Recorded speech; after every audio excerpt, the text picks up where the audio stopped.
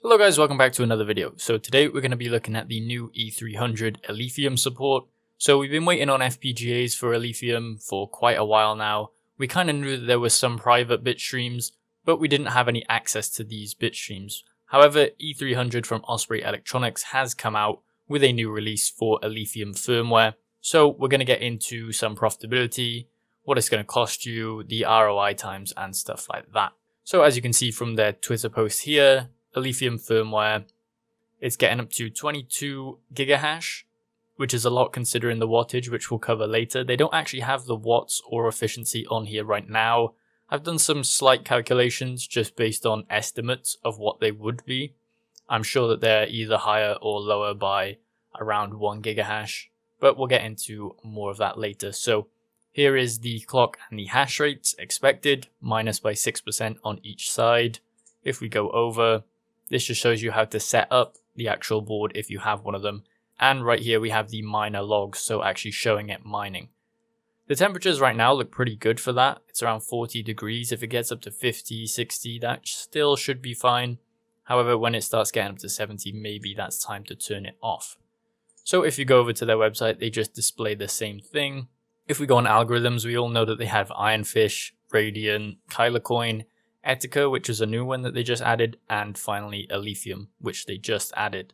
I'm sure they will add efficiency, total wattage and stuff like that in the future as time goes on, and more accurate hash rates, just because they're going to get more data from people around using them. However, not every board is the same when it comes to FPGAs. Some of them might be a little bit lacking. I remember back when they first released these, the third board would always pull less hash rate, which was strange, but I think that they fixed that problem going forward. So let's get into our watts and our hash rates. So this is by, not gigahash, let's change that.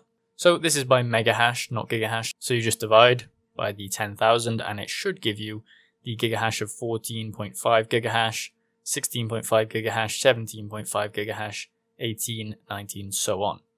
So we have the clock here, which is around 600 to 620. As we said with these figures right here, normally with the FPGAs that have been out there for a while, they have exact clocks here. However, just because this has just come out, they're going to have rough estimates for clocks and hash rates. So I've input my own hash rate chart here, and I've input my own wattage and efficiency line. So the hash rates were varying, so I just middled them, as in we have 14 to 15, so we're just going to go 14.5. 16.5, 17.5 for these hash rates. And we're going to do a little bit of calculations into profitability of these, if they're better than other coins that we see for the E300 right now. So right here, we have the clock of 600 to 620. We're getting a hash rate of around 14,500, pulling around 320 watts. This is obviously the most efficient, but you're not going to have as much hash rate. This would be 14.5 gigahash, as I said previously. So this is obviously the lowest. I'm expecting this efficiency to be a little lower, and it's probably going to pull a little more watts if you do have it on hand. Then as we go up in the clock, we can go to 16.5 gigahash. That's pulling around 420 watts at an efficiency of 39 megahash per watt. Then obviously as you go higher, the efficiency gets lower. We've seen this with basically all of them. You can run them, as you can see with Etika. The efficiency is the top at the lowest hash rate. This is normal for a lot of coins and hardware. The efficiency for Kylercoin is the top at the lowest hash rate. It just really depends on what you want to do with the board, because you can go for high hash rates, hit a load of blocks. That might be the play. However, if you're really trying to push the profitability of your electricity, then you might want to go for a lower hash rate option and stick to the most efficient option.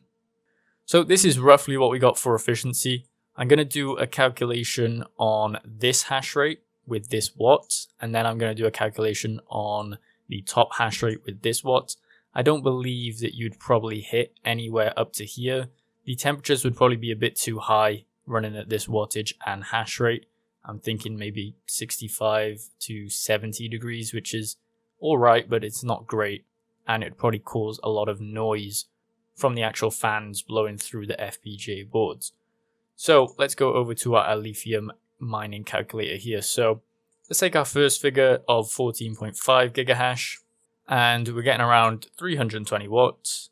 Now, I believe that there is a fee of 10% for the actual miner, and obviously the pool fee is the same for whatever pool you're using. If we scroll up here, you can see it's around 0.9111. We're just going to average it out to 1. One thing that I do want to note as well that we're seeing here is actually a hash rate drop off. And this was around the release of the FPGA. So I'm wondering if they were taking, or at least testing, the FPGAs here and then taking them off to actually sell them out in terms of the E300s, the ones that Osprey Electronics hold. And then they're shipping them out. So that's why we're seeing a rise upwards in hash rate. I'm not too sure about that. It might also be because the Alephium price dropped as well. However, let's get back to calculations. So if we click calculate here, it's looking at a profit of around $3.52. Now that is at 10 cents per kilowatt hour. So that's pretty good profits in terms of 10 cents per kilowatt hour that we're seeing there. We get a good revenue of around $5. The watts, you're not really spending that much because it's so efficient at these lower hash rate ranges. And the pool fee, obviously, and miner fee, that is going to have to be paid out. The profits that we're seeing here is $3.52. So 1.89 Alephium per day. And that's on average a block every 1 day. So it's probably going to be like 1.5 days. So you'd hit a block, within the day, depending on the luck, or within the 2 days, depending on the luck.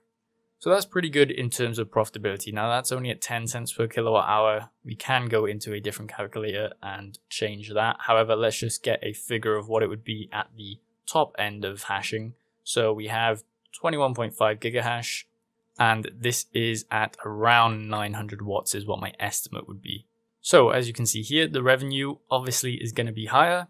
It's at $7. However, the profits are still going to be high, but they are also not going to have that same profit margin, if that makes sense. You would still have to keep paying for the power.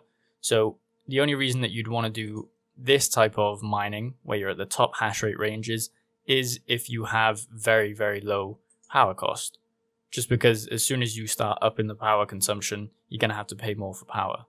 So at 10 cents, it's fine. I'm sure at 20 or 30 cents, it's probably going to be fine as well. However, we can actually take it over to a calculator here, because that Alephium one, let's go for 21.5 on the gigahash. The watts is 900. And then we can actually input our thing to 30 here and click calculate. So as you can see here, if it was at 30 cents per kilowatt hour at that hash rate, you're getting way less profitability. Only 68 cents, so it would be more beneficial to mine, I'd probably say in this mid-range, because you get a good mix of profitability plus yield of Alephium, depending on whether you're solo mining or not. I believe solo mining is pretty viable using these, so you could get blocks pretty much every day. If we're going off strictly to hash rate yield, in terms of we want the most amount of Alephium but paying the less, it's probably going to go with this figure here. If you're pulling 420 watts, that's a good efficiency, also more hash rate. But we'll have to see when everyone actually starts using them and get the right figures for these hash rates and wattages. These are very, very rough estimates, but it kind of gives you an idea. You're making around, let's say, $3 at this end, and then around $4 at this end at 10 cents per kilowatt hour. However, if you don't have those lower prices for power, then I would stick to the lower end if you have one of these boards. Now, when it comes to ROI, if we click it back to Hashrate NO right here, with an investment, I believe these are around $5,000. So $5,199. I know that the ROI is not going to be great on this. Let's just say that you were at 10 cents per kilowatt hour and you had it at the top hash rate that we're seeing, so the 21.5 gigahash and the 900 watts. The ROI time is 141 days. So not really great in terms of mining for ROI. If we click actually on the FPGA section here, you can see that the Osprey E300, I don't believe that this has been updated for Alephium yet. With a cost of $5,199 here and a power of 10 cents per kilowatt hour, the top profitability is still on Ironfish. You can kind of get the same profitability that we saw on Alephium, at this top range. However, that's kind of expected because they're both Blake 3 algorithms. So the profits on Ironfish aren't going to last for too long for all of you out there. The ROI is 124 days. On that, it was 1,054. So ROI might be potentially better on the Alephium one, but I'm sure anyone who's bought one is kind of looking forward into the future. If you've got one of these, I believe that they were lower priced at the start. They were around 4,000, so that would have been a good time to pick one of those up. But right now it's looking like you can still make profits on one of these E300s. It just costs a lot to get into it, and obviously the ROI time is not great. If we actually up the cents per kilowatt hour, let's put it up to 30, and you can still be profitable up to 30 cents per kilowatt hour. Let's see if we hit negative at 60. I'm willing to bet it's around, the 45 to 50 range that you can be profitable on these machines. And as I said with the hash rate, as you can see, we have a massive spike upwards here. Now that's probably because the price of Alephium was also going up, but I'm sure that some of this hash rate has to be the testing of these FPGAs. Now I don't know where they're reporting this one from. I believe it's obviously pulled from the pools, but we've seen a drop off as we're seeing here, and then it comes back upwards. If we click on Hero Miners, we can actually look at the top 10 right here, and it should display the top 10 miners for Hero Miners. So we're looking at around 8.96 terahash.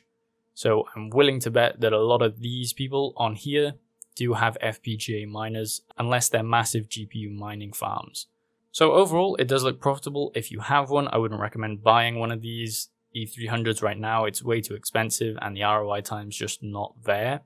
Alephium, obviously, the price can pick up. Radiant, as we saw in the news, is probably going to have ASICs coming soon as well, so these Ospreys will kind of become redundant for Radiant, but that's good for other coins, I suppose. And Alephium, with this progression into public FPGA bit streams, we probably are going to see ASICs for Alephium as well. So hopefully you guys enjoyed. If you did, please leave a comment below on your thoughts about Alephium FPGA. We've been waiting for these for ages, since my first video. I think it was around 9 months ago, where we knew that there were some FPGAs out there. So leave a comment, your thoughts on that.